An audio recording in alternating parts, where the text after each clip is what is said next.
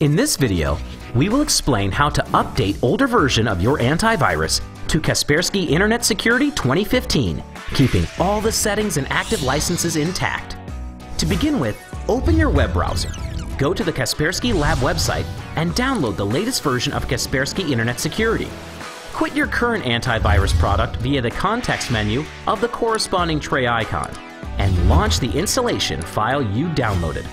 The new version of the antivirus will be installed over the old one, and all of your settings and the product licenses will be imported to Kaspersky Internet Security 2015.